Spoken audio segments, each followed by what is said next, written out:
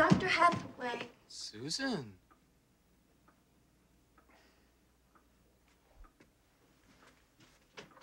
I solved the power problem, Jerry. Jerry? Take a cab. So you'll hammer later.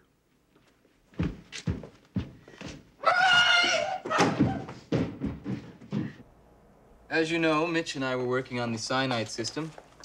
Well, earlier today, it ate itself. But these little setbacks are sometimes just what we need to take a giant step forward. Right, Kent?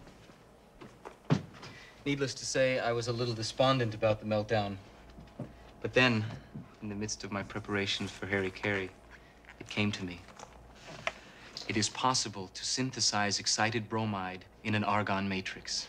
Yes, it's an exomer, frozen in its excited state. That's impossible. It's a chemical laser, but in solid, not gaseous form.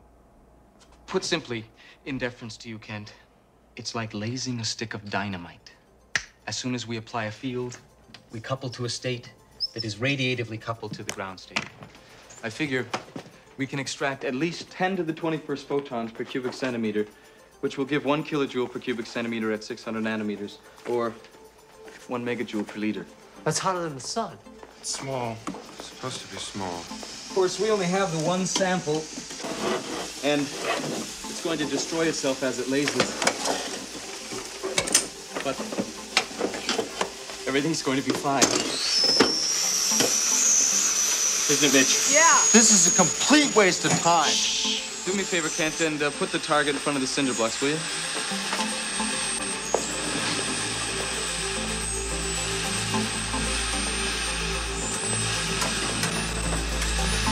Okay, come behind the shield.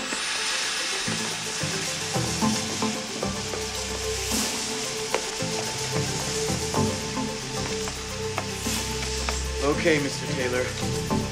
Anytime you're ready. Okay. Ready? Laser on.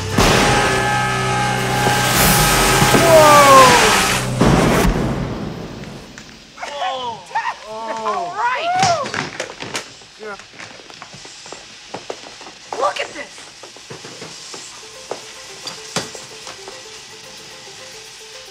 Wow.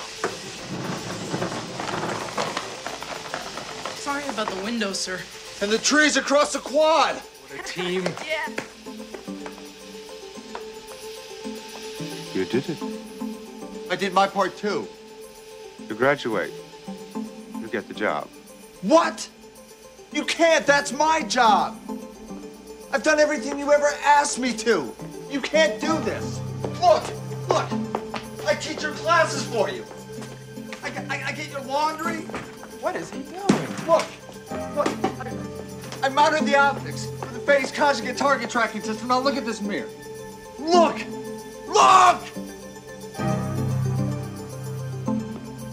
Wait.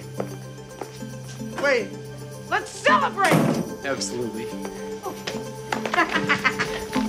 You see anything unusual on the campus?